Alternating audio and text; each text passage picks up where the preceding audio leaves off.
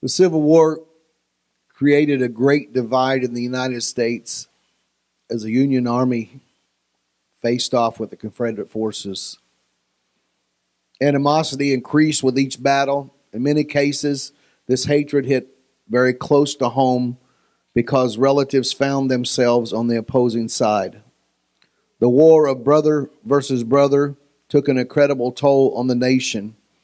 When the rebels finally found their cause and the smoke of the battlefield dissipated, fear, loathing, and hatred still hung in the air, creating a defense of fog and uncertainty. So when they had lost their cause,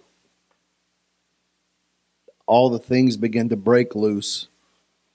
The fear, the loathing, the hatred. When the South surrendered, President Lincoln gave a speech to a crowd from the balcony of the White House. When asked what would happen to the rebels, Lincoln heard the angry crowd from below shouting, "Hang them." Provincially, wisdom came from Lincoln's 11-year-old son, Tad, who told his father, not hang them, hang on to them. The president recognized the powerful solution before him and decided to show his great mercy even when others demanded judgment. Our lesson today is titled Great Mercy. Our lesson is about our hearts. We must not begrudge God for showing mercy on others because we need God's mercy at all times. Praise the Lord. It's funny how we come to God needing mercy, but when we get a little bit down the road, we're not quite as willing to give mercy. And God wants to help us, amen, to learn how to be a merciful people, amen, because we do serve a merciful God, amen. And as little Tad said, don't hang them, let's hang on to them, amen. And that's our heart's desire today. It's a very hard thing in a world that we live in to deal with the hearts of people and at the same time, amen, try to correct and bring into alignment with God in a very offensive world.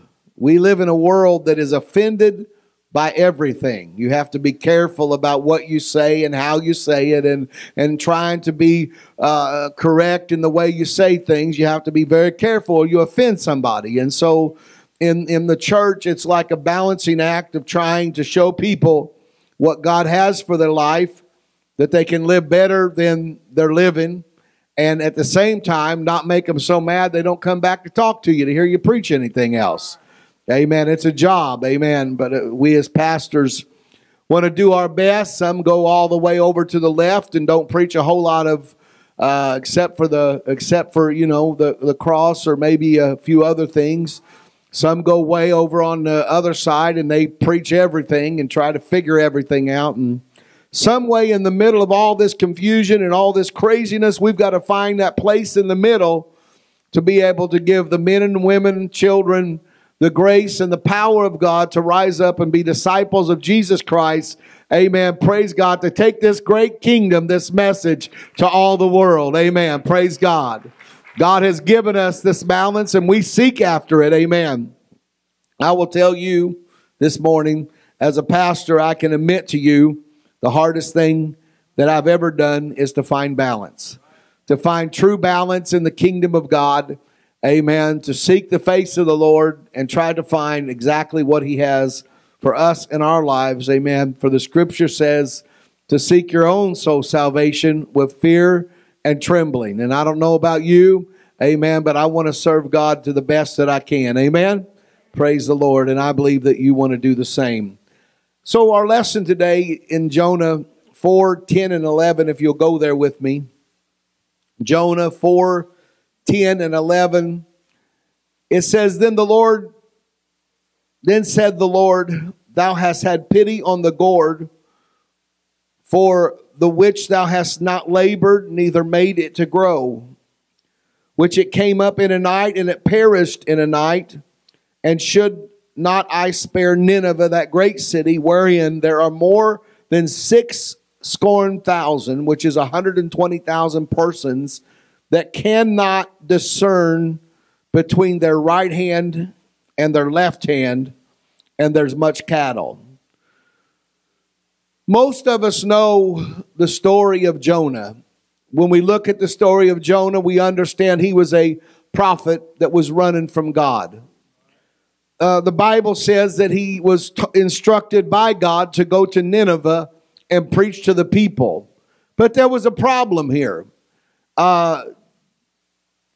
Jonah did not like the people of Nineveh. The truth is, Jonah was a preacher with a grudge. Amen. Jonah was a preacher that had a problem. Amen. And so just because you're a preacher don't mean you may not have a problem, but he had a problem. And he didn't want to go, so he decided to run from God. How many knows what that's like? Amen.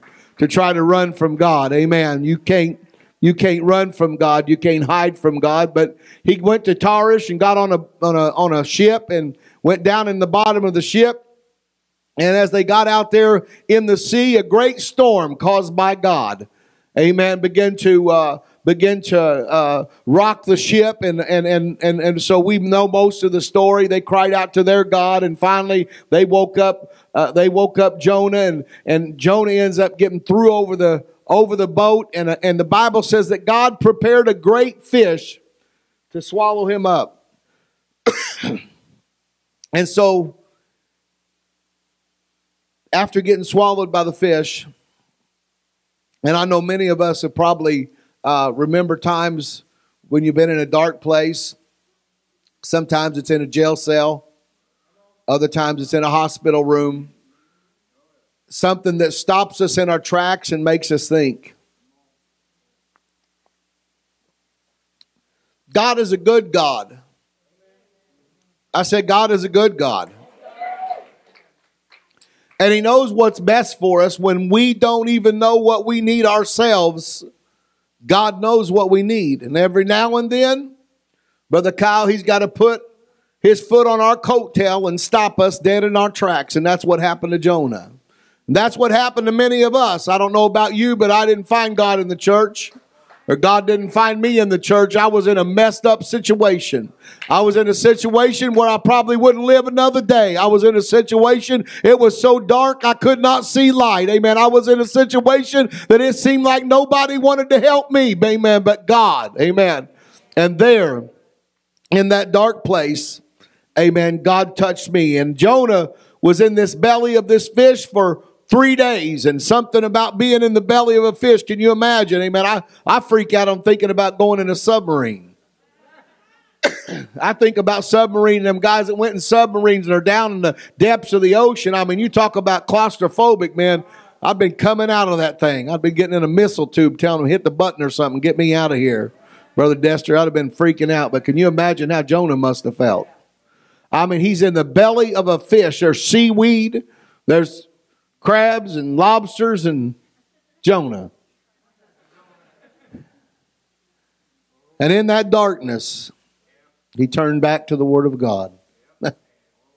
In that place, in that depth, in that pit, in that darkness, he began to speak the Word of God. And one of the things he said, those that listen to lying vanities forsake their own mercy. Have you ever heard the devil tell you was no good?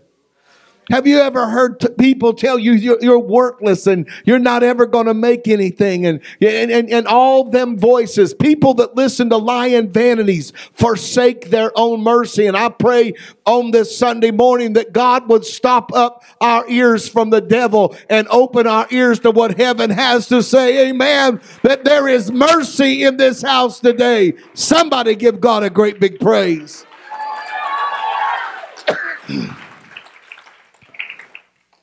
So Jonah This is a crazy picture. When he repents, the fish pukes. And out come walking from the fish puke comes a prophet. Seaweed dripping off of his head. And he's ready to answer the call of God. When he gets to Nineveh and the people of Nineveh, amen, they repent. And it makes Jonah mad. He don't want them to repent. He's angry. He's bitter. He's resentful. Have you ever been there? He is all that, and he's just so upset, but they repent, amen, and they give their hearts to God, and he's mad, and he's angry, and he said, I knew that's what you was going to do, and he finds himself out, amen, upset, amen, sitting in the desert, and God causes a gourd to grow up, and it gives him shade from the sun. But God also sends a worm. I'm telling you, sometimes the things that happen in your life, when things begin to dissipate and fall apart, isn't hell. Sometimes God will let stuff get destroyed that's going to take you down and mess you up. That worm eats the gourd, and the gourd dies, and Jonah wakes up and he's mad. And God said, you didn't have nothing to do with the gourd growing? But God didn't tell him, I put that there for you. And then I destroyed it to get your attention. And so he's upset, and God says, what's more important? What's more important here? Is it a gourd or 120,000 people? Now I want you to catch this part, because this is the part that'll get. He said that they neither know what their left hand or their right hand's doing. He said they don't know what they're doing. They're messed up. And you know, I have told people before, been in congregations of people. I've been in prisons preaching to people, to a certain group, drug addicts, murderers, you name it. And go over to talk to another group of people, Brother Destry, and the whole room gets mad at me. What are you talking to them people for? Because, see, it's funny how we want mercy for our own crazy little situations, but many times we don't want to give it to somebody else. Praise God. Come on, amen. We don't want to give it to other people. And something I have learned, amen, as I have got a little older here, God has been teaching me some stuff, but something that I have learned, amen, that people are different when it's their children. Oh, I mean, they'll crack the whip on this and they'll crack the whip on that, but you let one of their kids go that way, and their whole gospel changes.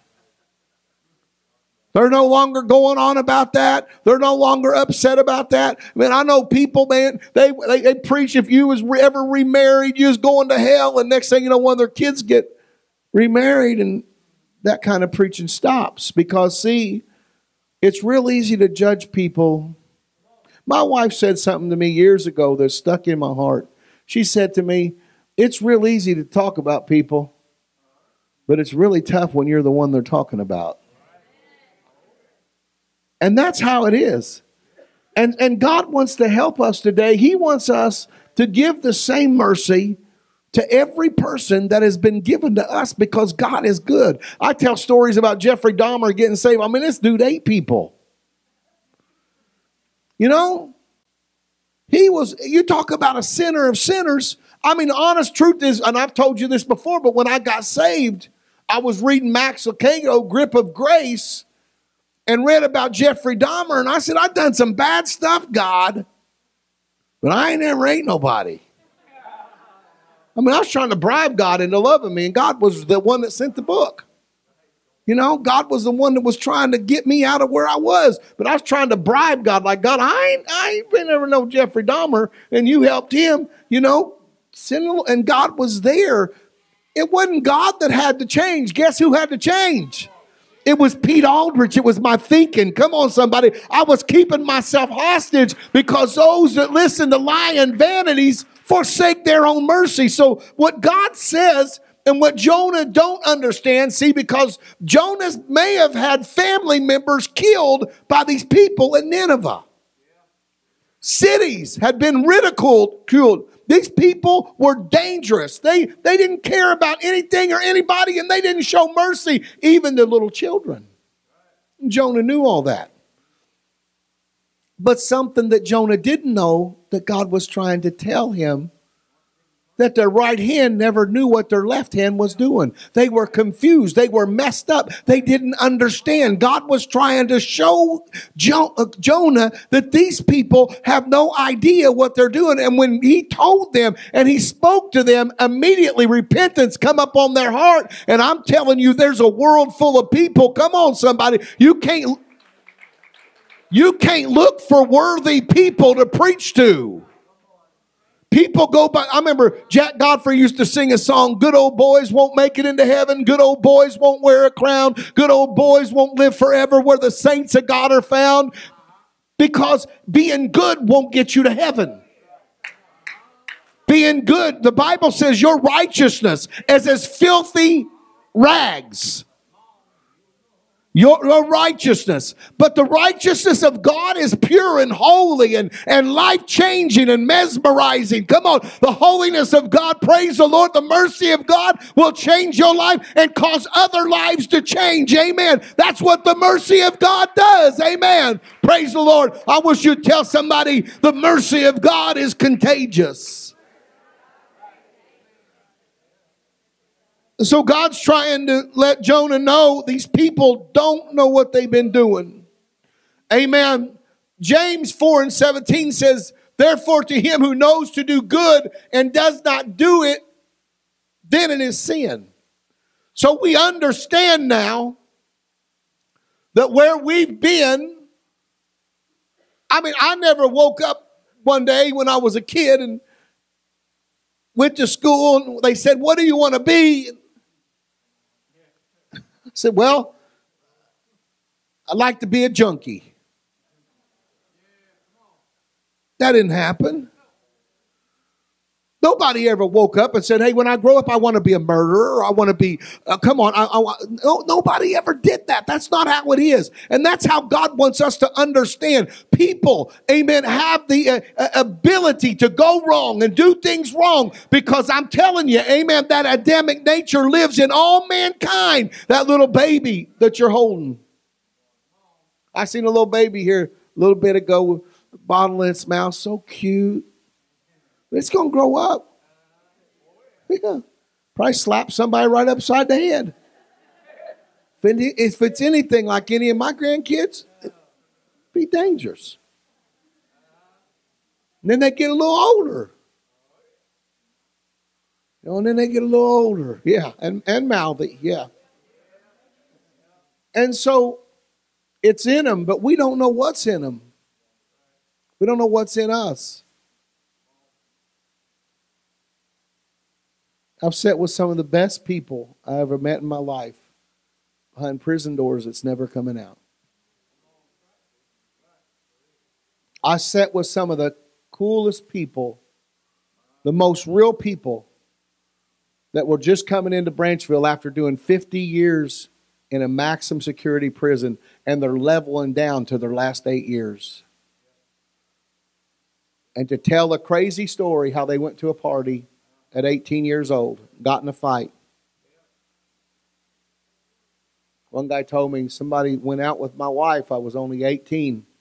And he came outside and he mouthed off to me. And I hit him. And before I knew it, he was dead. And he was my best friend. And I've been in prison for 30 some years. And I'm leveling out now. I've got 7 years left. This dude was a giant of a man. He was kind. He was tender. He was so sorry he had taken his own friend's life. He never got up in high school and said, now, when I graduate from high school, I'm going to kill my best friend. What I'm trying to let you know today is this, that we all need mercy. There's not a person in here. The mercy of God can change your life forever. Now, I want you to understand something. Amen. The mercy of God comes to save us and change us and pick us up and turn us around and set our feet on solid ground. Praise God. The mercy of God is here on this Sunday morning to change somebody. Amen. Praise the Lord. Now, let me take you a little deeper this morning. Luke 12, 47 and 48. I want you to hear this because it deals with, we're still talking about their left hand didn't know what their right hand was doing. So God wanted to give them mercy. Luke 12:47-48 says, and that servant who knew his master's will and did not prepare himself or do according to his will shall be beaten with many stripes. That person that knew, they got beat with many stripes. But he who did not know, yet committed things deserving of stripes, shall be beaten with few. For everyone to whom much is given, from him much will be required. Just a little scary, ain't it? You know what somebody told me one time? Tell you the truth, you know what I thought one time? Out in the middle of my craziness and all the stuff I was doing, I was thinking, I wish I'd have never knew God. Somebody told me one time, said, I wish I would have never knew what I know now, because I know now that I'm going to be held accountable for what I know. Jesus is trying to let us know here that when he brings us into this life and we begin to know him, we become more accountable.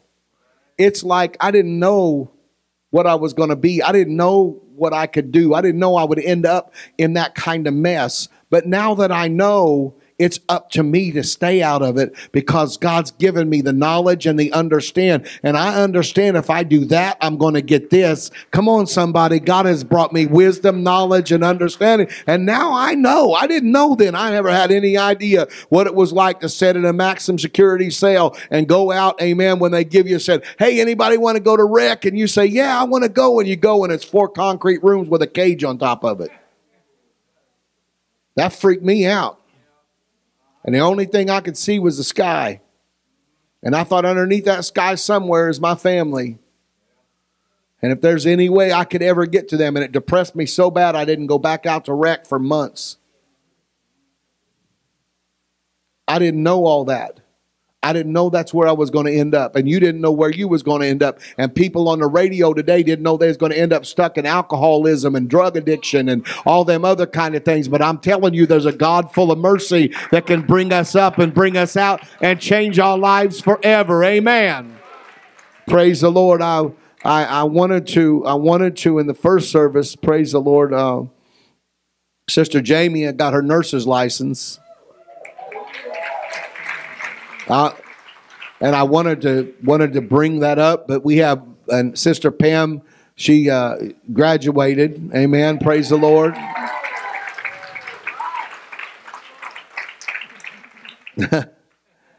It's crazy. Didn't you just get through school, right? All kinds of A's, if I remember. Huh?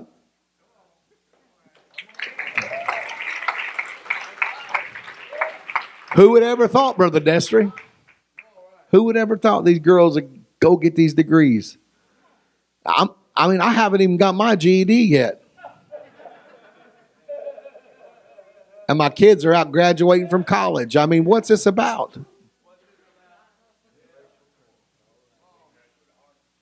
And then I'm going to be, Terry doesn't know I got signed up to get my diploma. Amen. Amen. Praise the Lord. 55 years old. Amen. Praise the Lord. Now, I could be upset. Little heathens come in underneath my ministry. Bless the Lord.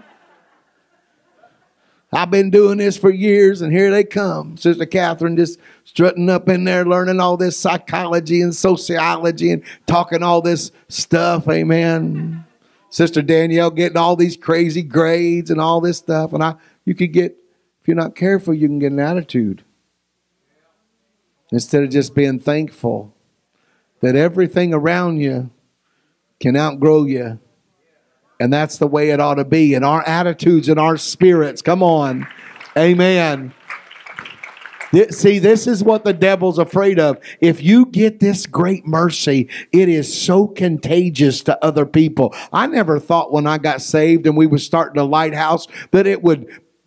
so many people would get an opportunity to come recovery and meet Jesus Christ as he really is and change their lives. I never thought nothing about it. The truth is when I started that class, I started it for me. We had to move a refrigerator from the house, and I never had nobody I could trust to call over to help me move the refrigerator. And I thought, man, who do I get here? Then I thought, there must be other people that's as lonely as I am. My church was in Vincennes. I had nobody to hang out with. My brother was still getting high. I couldn't hang out with my brother. Life was crazy. Everybody I knew. I thought, well, we'll just start a little 12-step class. Here we are. 15, 16 years later, we've got these facilities and God is just going crazy on people. And lives are getting wrecked. Come on, amen. And Sister Jamie, I just told everybody you got your nurse's license. Amen. She's on Facebook having this little Holy Ghost fit, crying. And my wife said, what is she doing? I said, she's having a fit.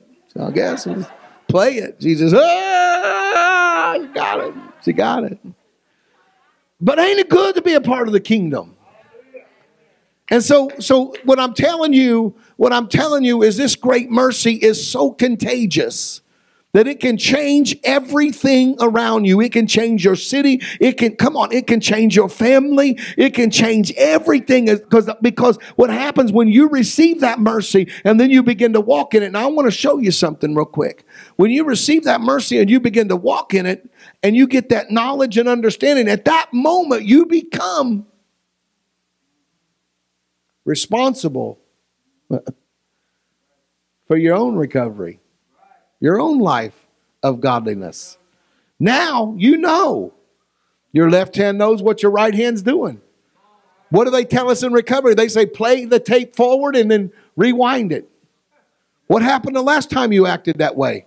What happened the last time you did that? I ain't doing that no more. I ain't going that way anymore. I'm not acting that way anymore. I told him in the first service I had a talking to a young lady that I've worked with for quite a while. And her husband said, come on, let's go for a bike ride. She said, no, you only have your permit. He said, come on, it won't hurt one time. She said, that's like somebody asking you to go have a couple beers. It won't hurt to have one. She said, if it's wrong, it's wrong. And if it's right, it's right. Get your license and then I'll ride with you. And then she asked me the question. She said, Bishop, was I right? I said, was you right? When you finally learn to connect the dots to sinful nature instead of addiction, doing what's right, righteous, right? Doing what's right, going the right way, doing the right things. Come on, somebody. You can't go wrong doing right. Amen. And you need to thank God for the mercy of God in your life today. Amen. Praise the Lord. So it's that little thing. Like somebody called me the other day and they was telling, I was talking to them the other day and they was telling me, they was in Walmart, one of our guys, and he was buying this stuff and everything was awesome. And he got this stuff and he got out and he looked and he grabbed the batteries, but he didn't pay for the batteries. He said, what am I going to do? He starts feeling convicted. So I said, what, did you take them back in and tell them that you accidentally carried their batteries out? He said, no, I was so embarrassed. He said, I went through the door. I brought the batteries. The lady said, so you're bringing the batteries back? He said, he went on, by her, he went around. He said, I just got in line and paid for them. But wasn't there a time we'd said, hey, boy, I must have got blessed. They forgot to add them batteries up.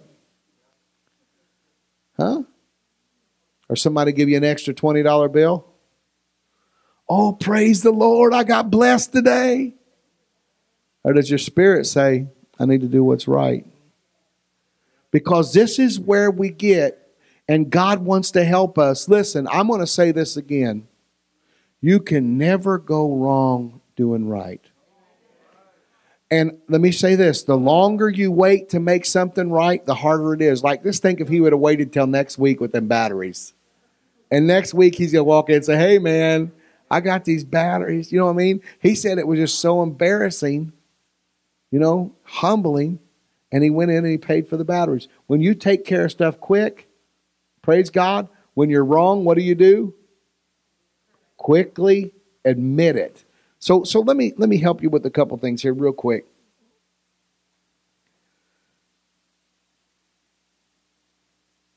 Mary Magdalene. How many knows who she is?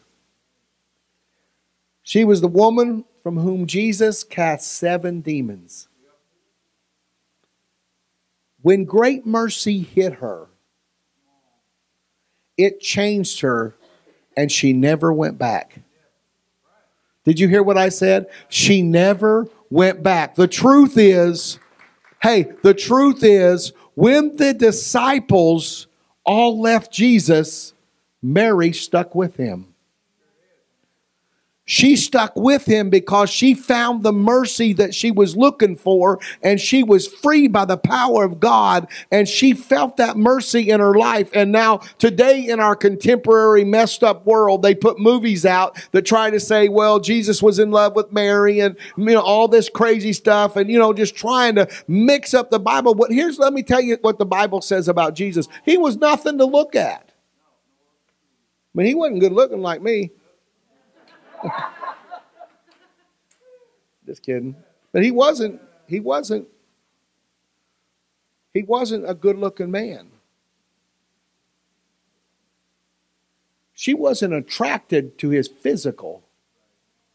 She was attracted to the mercy that she had received. And you and I in this place today, when we deeply fall in love with Jesus, it's because he gave us mercy that we did not deserve, and we know it. And people think we're crazy because we start putting on Jesus shirts and we start talking about Jesus everywhere we go. And I like that one shirt that said, you better watch out because I'll start talking about Jesus any minute. And the thing is, we wear the shirt, but we mean it. We're going to talk about Jesus. We're going to tell people about Jesus, amen, because we got mercy and we're attracted. Amen. I never seen him, but I'm attracted to his glory and his splendor and his kindness and his compassion. And this Mary, from whom these demons were cast, she found mercy that caused her to follow him all the days of her life. There was this other crazy dude,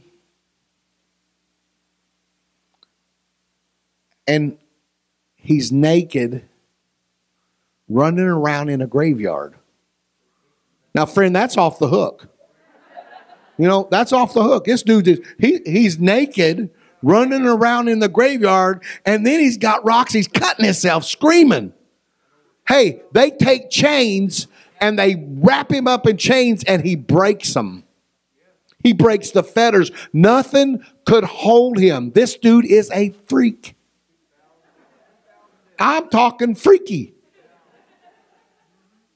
Okay, I've been crazy. I've been spun out. I've been messed up, but I ain't never been naked in the graveyard running around. Jesus comes in on the boat. The demons that were in him screamed out, and he fell down and worshipped at Jesus' feet. Jesus cast them out, put them in the pigs. The pigs drowned themselves, and the next thing you know, he tries to get back on the boat with Jesus, because who don't want to hang out with Jesus? Right? But Jesus says, hold on, no, you can't go with me. You go back and tell them what great things that I have done. And Jesus and his disciples get in the boat and leave the dude. The whole city freaked out. They were scared and ran Jesus off. So this guy that is like one of the first evangelists, he goes to tell them what great things Jesus had done. Can you imagine? They said, what else do you know about Jesus? Nothing. He gave me mercy. What doctrine is he? I'm not sure. He gave me mercy. Who else was with him? I'm not sure. But look, he gave me mercy. He's clothed and in his right mind, and his testimony of mercy is speaking to the whole countryside. And the crazy thing is, Sister Kendra, happy birthday. When I was going to, have him come and sing for you. But you want to sing her after a while? Okay. When the boat comes back,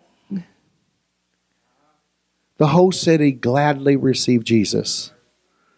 Not because the man went to theologian school, not because he was indoctrinated, not because he knew everything in the Torah and all the other, but what he knew was that touched him was real and forgiving, and nobody else could help him but the one that came off that ship by the name of Jesus. Come on. Woo! Amen. Somebody said it ain't what you know, but it's who you know. Amen. Aren't you glad on this Sunday morning that you know Jesus? Amen. Give him a great big praise and tell him, I love you, Lord. I love you. I love you. I love you. I love you. I love you. I love you.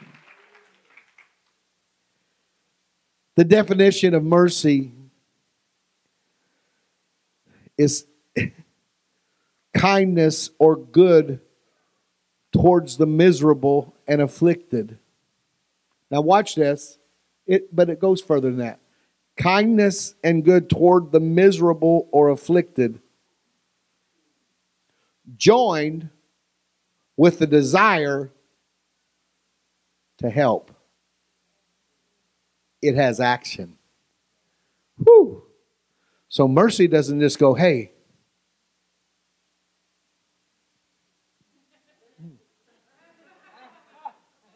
you're okay. No, mercy reaches down. Story after story. The woman that was caught in adultery.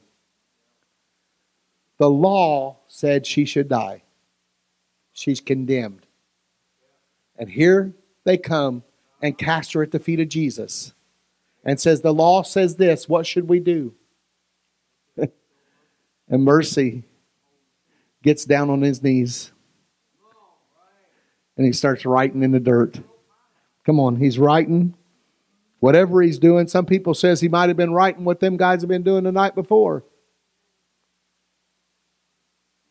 Other people say he may have wrote who was peeking in the window to catch her while she was in adultery. We don't know what he wrote, but we know this.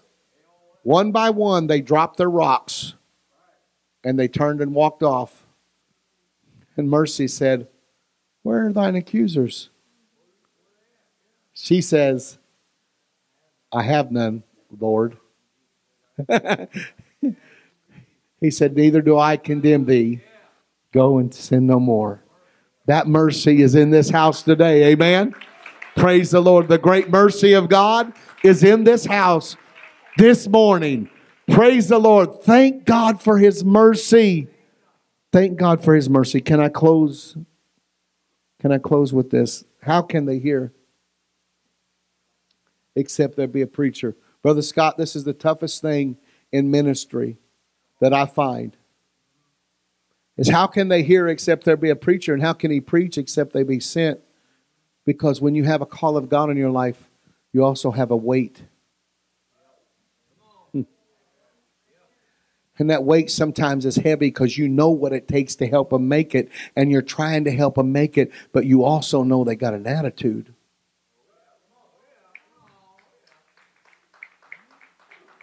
And you're trying to work through their attitude so you can give them that thing that's going to help them make it all the way. But you know that they're mixed up and one hand don't know what the other hand's doing. And some way you got to learn them and teach them and walk with them and love them and show them. And while you're doing that at the same time, not run them off. But keep them in the fold. I talked to Brother Dalton today. He said, I felt shunned. I said, you look shunned. I said, but Bubba, you ain't getting shunned here. We love you. You're awesome. We just got some stuff to work on. You ain't getting shunned. We don't do no shunning here. We catch anybody shunning, they're going to be in trouble. I'm not going to shun you.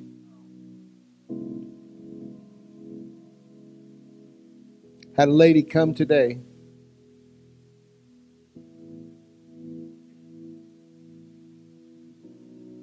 Years ago, Women's Lighthouse.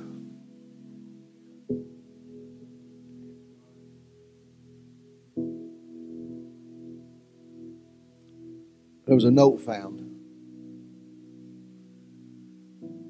She kept telling her this was her cousin, her friend that was coming to visit. Come to find out, Sister Pam, it was her girlfriend. Somebody found the note, and the note told the whole story. I said, we need to have a talk. She said, okay. I said, you know what our rules say. And the rules are Bible-based, but there's no men with men, women with women. She said, so what are you going to do? I said, well, it's real simple. She can't come visit no more.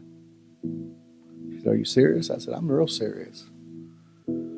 I said, sis, I know you got feelings, but I also know you want to be saved.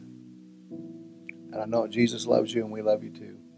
We accept you just like you are. We just can't accept that lifestyle. We won't. But we're here for you and we love you. And boy, we had words and we butted heads. It was pretty wild. She ended up working for another church here in town. The preacher walked out, found out what was going on. The girl had snuck out there and seen her. And he come out and called her everything. Made me so mad. He didn't cuss, but he might as well have. It made me mad. She cried. I wouldn't even tell you what she said. She's a character. And no, she said it takes one to know one. That's what she said. she was mad. It's been a long time ago, so nobody will figure out who I'm talking about or where it was. But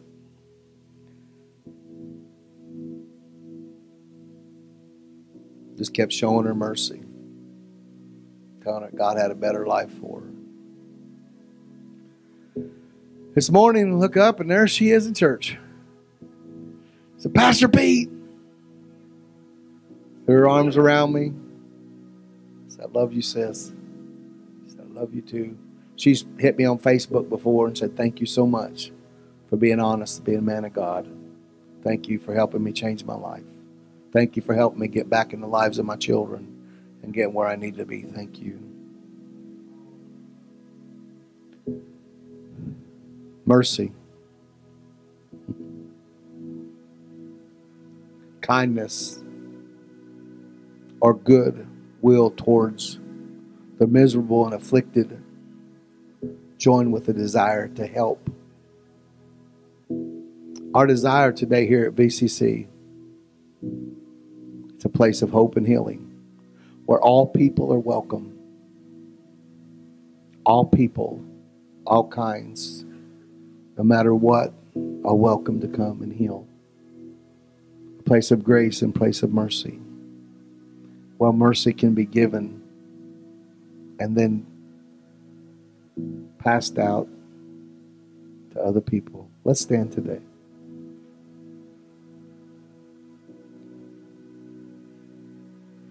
Here's what I feel in my spirit today. That there are people here right now that feel the tug of God's mercy in their life. And that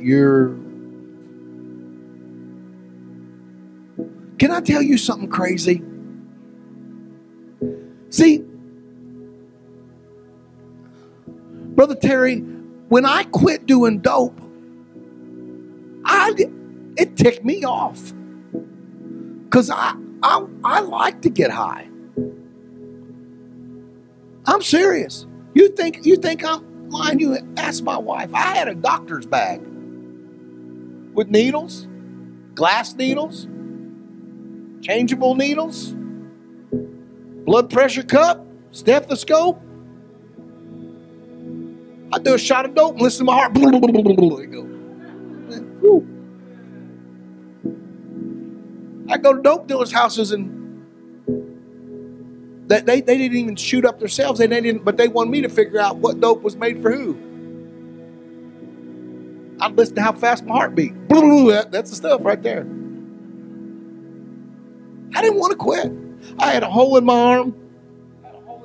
Still got the scar about that car.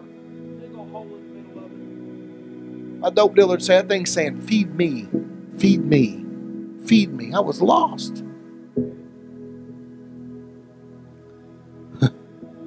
I listened to that song, The Hole in Daddy's Arm. That's where the money goes. And Jesus died for nothing, I suppose.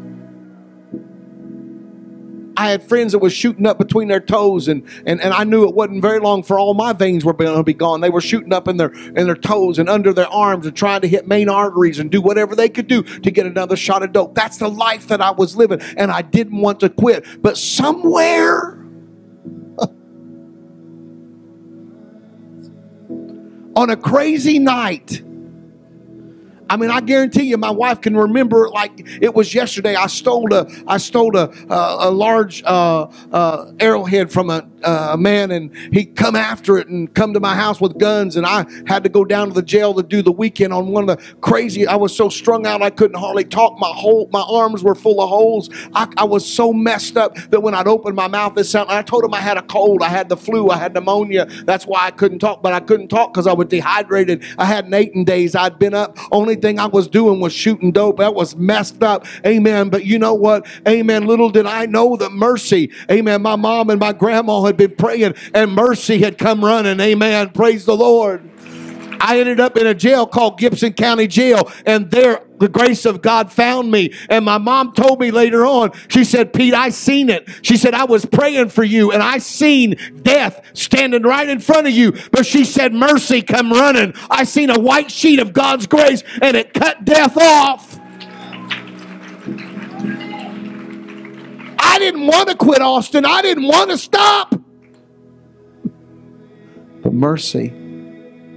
Somebody's in their head right now, and you're saying, man, I don't know about all this. I'm not sure I want all that. But if you'll just let mercy come running, if you let the power of God, amen, He will change. When I first got saved, they showed me. I went to a class, and they had a rat that they gave cocaine and methamphetamine. When that rat first came out, he would only come out in the dark. He'd slide down the wall, and he'd go eat his cocaine, and he'd go. Do you know, after a few weeks, they put that cocaine out in the middle of the day, and the very nature of the rat had changed. He come walking out on his hind feet looking. Went straight to the cocaine and ate it, and looked at the cameras and looked at the people around, because he didn't care, because his nature had been changed. That's when I realized that God was a nature changer. Come on, amen. The things that seemed, come on, amen, that seemed natural now seem crazy, because God brings us from the darkness to the light of God. And He is in this place right now. I want to, every head bowed, every eye closed. I want to open this altar. As your heart vehemently pounds in your chest, you know, I need change. I need that mercy that Mary Magdalene found. I need that mercy that the demoniac that called himself Legion, for the demons were many. I need that mercy. And I want to come today to the altar of God. And I want to ask the Lord Jesus to come in my life and give me that mercy. If you're here today and you're looking for that mercy, I'd like for you to step out of your seat. Don't worry about anybody around you. Just step out of your seat. Come to this altar. Amen. For the mercy of God has brought you.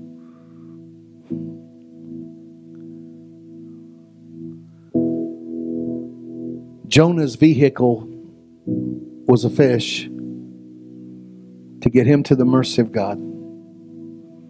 I don't know what your vehicle, I don't know what court system, what jail. I don't know who invited you or why you're here, but the mercy of God is here on this morning for you to ask Him, Lord, I'm not just going to surrender just a part of me, God. I'm just going to come to you and just let you have me because you're the potter and I'm the clay. I'm not going to tell you how to mold me or make me. I'm not going to say do it this way or do it that way. But I'm going to on this Sunday morning, I'm going to say, Lord, you are able to do what I need done. And I'm not going to fight with you. I'm not going to argue with you. But I'm going to yield my heart right now. And I'm going to say, Jesus, just come in my life. Come in my heart. Jesus, I've tried on my own and I've failed. And I know you're a carpenter. And I know I'm a building. And I'm telling you just to come inside and rearrange every room. God, move the furniture. Move everything that you got to move. But make this house a house for your mercy and for your glory, God. And on this Sunday morning, Jesus, as I bow before you and I repent, I know that the very blood that you shed on the cross of Calvary is coming down over me right now, Father. I know that that blood washes white as snow, God, and I know that that blood is the pure mercy of God and that it changes us from the inside out. So, God, I just pray right now for a radical, dramatic change in my life. I pray that you do for me what I can't do for myself. I pray, God, that you just open my heart and make me that person that you want me to be, God. Rearrange everything. Make me pure. Make me holy. Make me righteous, Jesus. Help me right now. I receive you as my Lord and Savior. I receive you, God, just like Mary did, Lord. And I receive you, Lord Jesus. I'm not gonna, Lord, any longer run from you, but I'm running to you, Lord. And I want to be free on this Sunday morning. I want to be free in your presence. I want to be free, God, and I'll give you the praise. I'll give you the glory. I'll give you the honor. Jesus, I want you to be my Lord and Savior. In Jesus' name I pray. Amen. Amen. Somebody clap your hands and give the Lord some praise this morning. Amen.